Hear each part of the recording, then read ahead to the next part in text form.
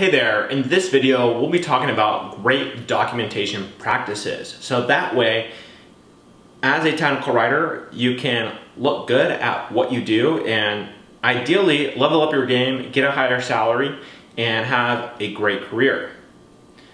And it's hard. It takes a lot of work to understand the different processes, to be able to work with different departments like customer support and take on the different types of audiences, whether that be end users, administrators, colleagues.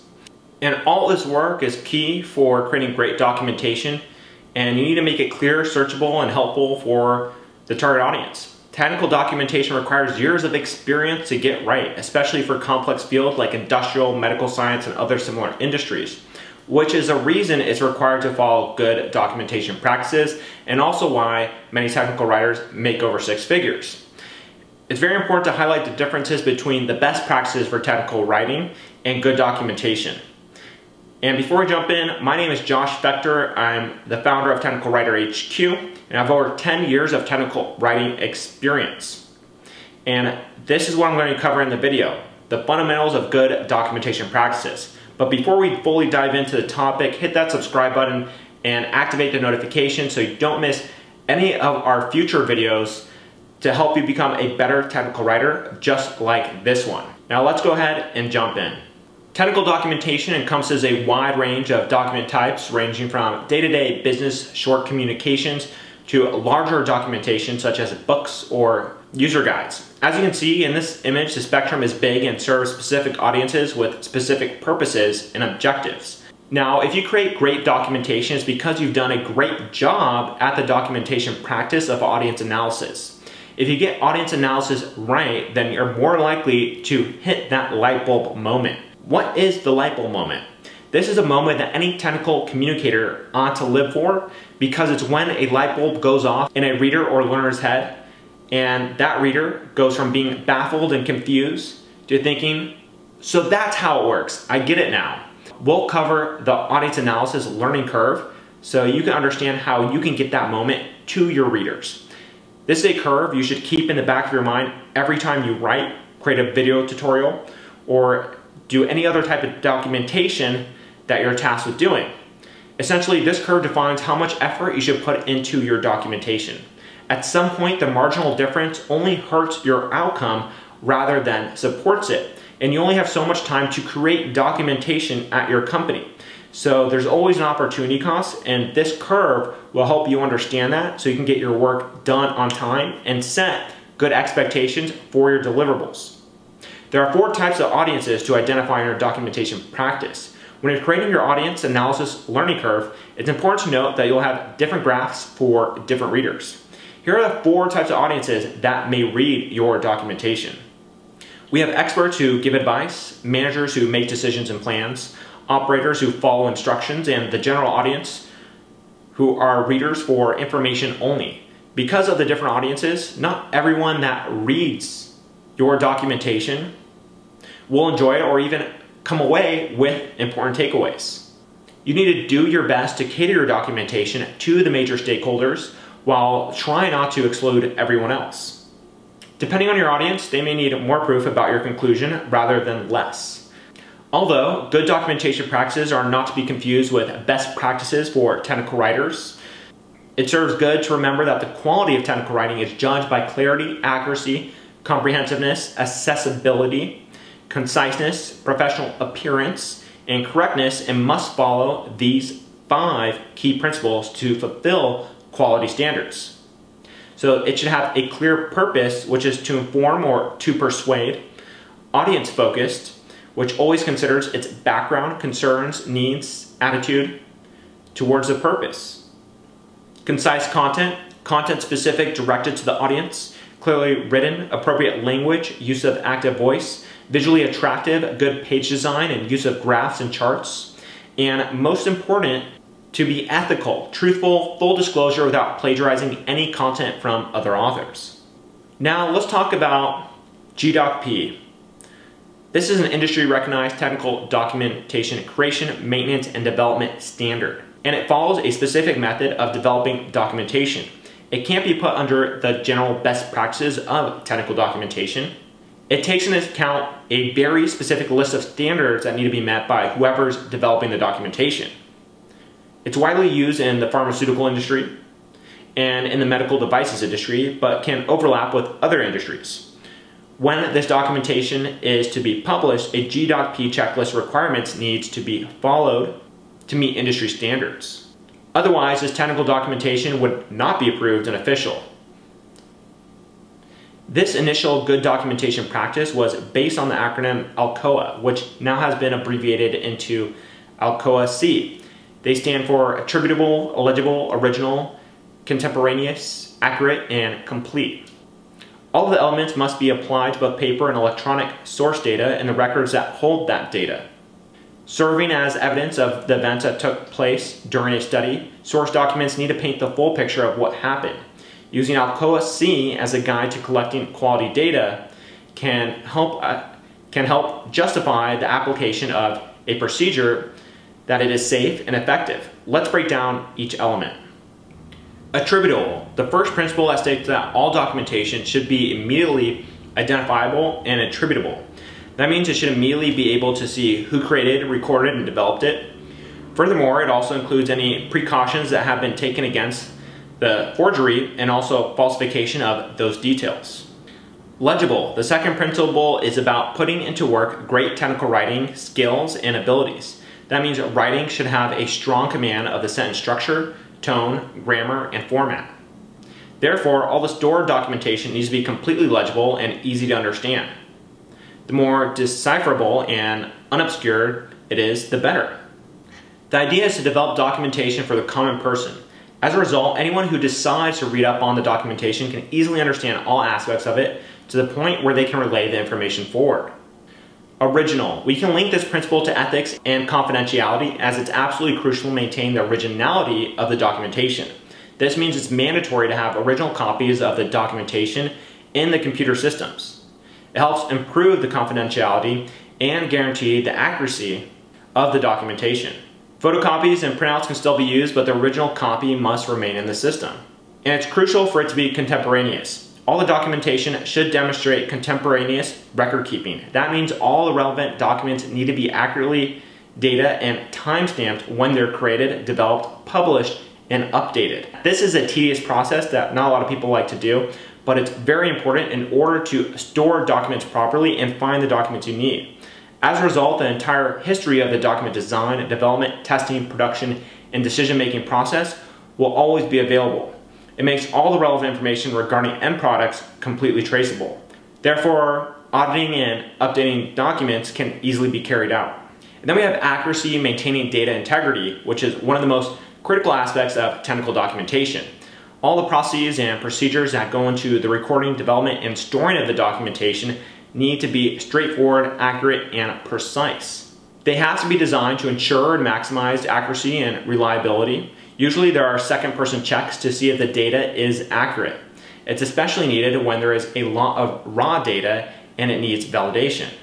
The final principle is to have the entirety of the process and documentation noted down. So it needs to be complete. That means maintenance and storage of all the required documentation should be top-notch and well-structured so that it encompasses the entirety of the process. And extra attention must be taken for data integrity. The data in the documentation can and must not be altered, modified, or erased once it is entered or recorded. In any case, you change or remove the data, you need to make sure that appropriate permissions from the stakeholders have been granted. Every single part of the document should be secured, protected, and stored in backup data systems. It's best to have cloud-based systems so access to the document can be available at any time. And cloud-based systems have really become the norm today. If you're not using a cloud-based system, then it's going to be very hard to organize all your documentation.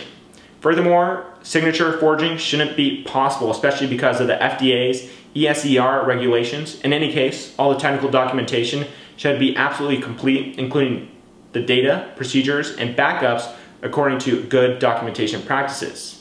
By complying with the aforementioned principles, we can ensure data integrity, which is the overall accuracy, completeness, and consistency of the data. When the data integrity is secure, the information stored in a database will remain complete, accurate, and reliable no matter how long it's stored or how often it's accessed. As well as it ensures that the data is safe from any third party. And if all the data in your documentation is safe, you got great documentation. Now, here are the parts of the GDocP that are applicable in all cases. You have document creation. All documentation creation should be absolutely accurate and legible. It should also be timely. That means it should be up to date with any recent updates and occasions, and oftentimes when a company releases a new feature, you may have hundreds of pieces of documentation that need to be updated in order to reflect that. And most importantly, all the data used during the documentation creation should be verified on all fronts. And then we have the documentation review cycle to help with this. Every document that is part of the technical documentation should be reviewed multiple times by various stakeholders. Depending on the company, you may not have the time to verify to the 10th degree, but you have to put a good foot forward to at least verify it to a large extent. And then we have documentation maintenance. So technical documentation needs to be maintained to stay relevant. So again, updating your documentation as new things happen in your company. To do that, you have to regularly review documents to make sure they're relevant. And in order to do that, they have to be well categorized and kept within a structure that they can be easily accessible. And that's why a lot of companies use internal and external knowledge bases today to do just that. And then we have documentation modifications. You need to keep a record of and maintain all the audit trails, including the reasons for modifications. And furthermore, the documentation needs to have administrative controls of the modification process and the reasons behind the modifications.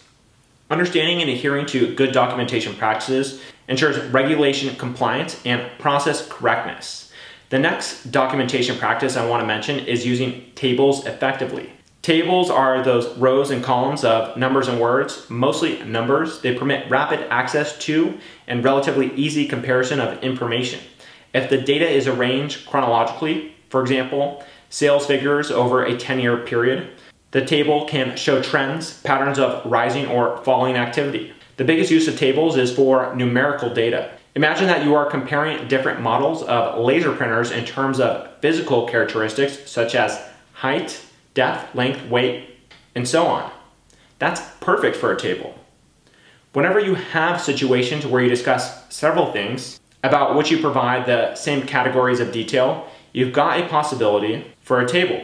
For example, imagine that you were comparing several pricing models for your software. You'd be saying the same category of things about each printer. Its unique features, common features, quality of support, and so on. So introduce your tables by telling the reader the point, what the table does for them. If the table shows some relationship, explicitly tell the reader the relationship to look for. Just a quick warning here, do not use tables that lack a point though. Never dump a table of data on the reader without telling the point. Here's an example of a good use of tables to make a list more digestible. In order to understand it, let's take a look at the poor list. Follow these 2 steps to dial in the recurring Zoom meeting. Call the number on your Zoom calendar invite. So we have A, your cell phone, dial 123-123-4567. B, any other device, dial 1-888-555-5678. Access your account. A, for cell phones, press message key. B, for other devices, press the hash number, then input your PIN. Let's turn this into a good table. It now says follow these 2 steps to dial in to the recurring Zoom meeting. As you can see, the table makes information much more easily digestible for the audience. It only takes a second to understand, and when it was written out before, you'd have to process it and it could take maybe 10 times as long to understand. We also have using words that engage the 5 senses, such as contact your representative, should be contact customer support, email the support team at support@acmecorp.com, much more specific. Use measurements of time. Recently should be more specific. In the 4th quarter, ASAP, COB, which is close of business, Friday, 5:30 p.m. Being more specific makes it more tangible, and use numbers. Several, numerous, various, a number of, those are all very vague. Say at least 3 or just be more specific. Avoid vague adjectives. X is a very dangerous product strategy. Now let's make that more specific. X can cause our company to lose $100 million in revenue. Another common example is people say based on. This is not useful at all. Did we make this using client requirements or citing client requirements? Every time you see based on, avoid it. Be specific. For example, don't say we recently bought a new software suite, because recently may mean last quarter, last month. The older the document, the worse the word becomes. So based on and recently are two of those words that you should do all you can in your power to avoid, because people can misinterpret a lot of your documentation when you use them. Good documentation practices protect the author from all forms of unforeseen issues. They protect the organization, personnel, and users. Most importantly, they help you stay compliant with state and federal laws and regulations. Using bad language can get your company into a lot of trouble legally, and often has put companies in positions where they've lost tons of money. So by having good documentation, you can reduce compliance risk. So make sure to have data backups and to develop technical documentation for the organization that can easily be found. And there we have it. We just covered great documentation practices that you can use to level up your technical writing game. And if you're looking to take your technical writing game a step further, make sure to go ahead and check out our certification courses on Technical Writer HQ. And with that said, if you enjoyed this video, go ahead and like it and subscribe to our channel. And I wish you the best in your career journey as a technical writer. And I'll see you on some of our other videos. Cheers.